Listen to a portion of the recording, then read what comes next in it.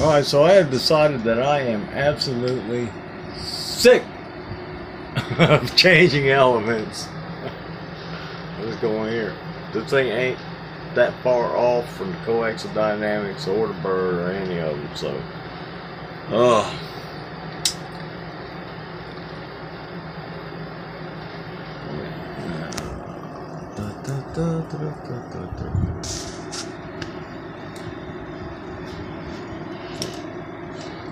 okay, driver.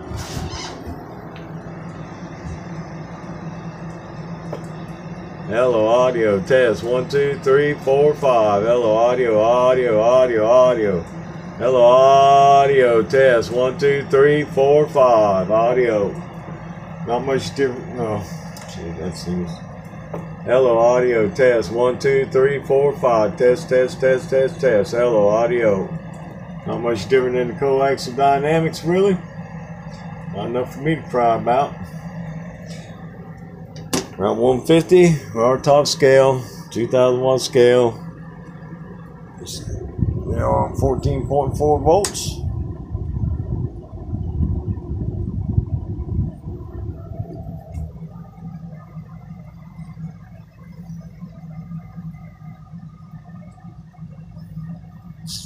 It's so much easier.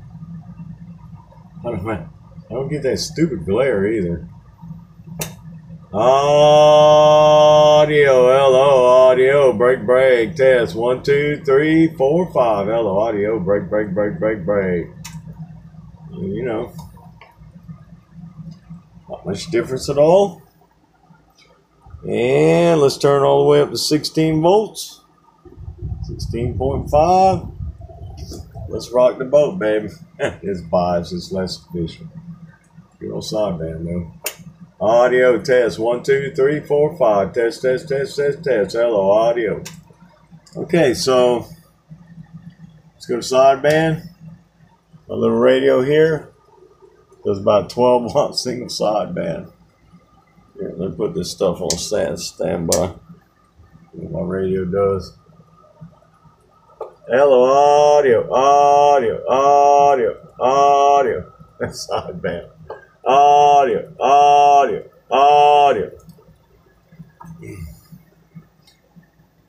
Okay, this one doesn't have single sideband delay in it, but that's okay. It'll work good enough for this. So,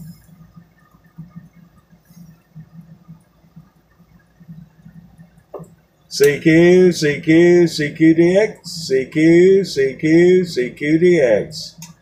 137 in the BAM. CQDX. Alright.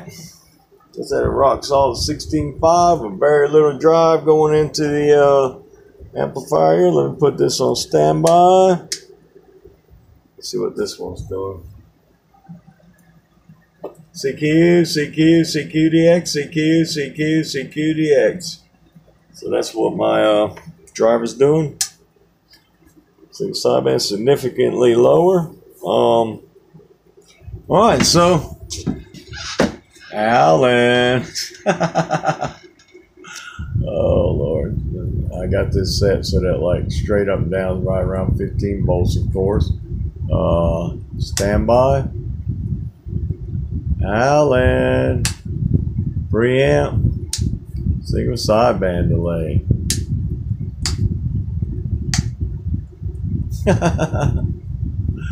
Oh Lord. Alright. So I'm out of here. I got to do the fans and that's it. Put 2 fans in here and let it rock. See how hot this thing is. Yeah. Thing pretty hot. Yep.